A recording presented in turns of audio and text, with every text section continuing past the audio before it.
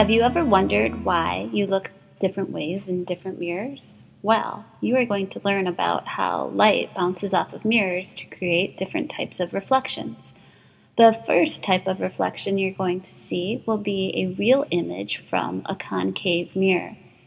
The thing that's making the image is called an object. The object is the real life thing that's placed in front of the mirror.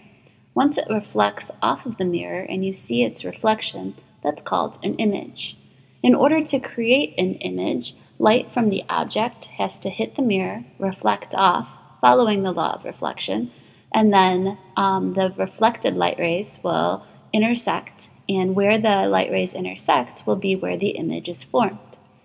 The light ray rules will be a light ray that goes in parallel to the principal axis will reflect off through the focus, and a light ray that goes in through the focus will reflect off parallel to the principal axis.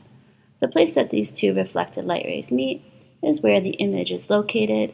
We draw them in as arrows, but you will see some real-life examples of the girl's hand being upside down, or of a virtual image, which would then be right side up.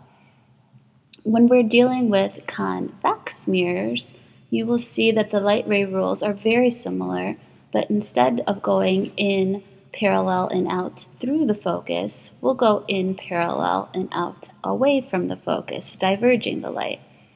The other light ray will go in towards the focus, hit the mirror, and reflect off parallel to the principal axis. You will now have to trace these reflected light rays backwards in order to find where your image is located behind the mirror as a virtual image that you will see as right side up and smaller.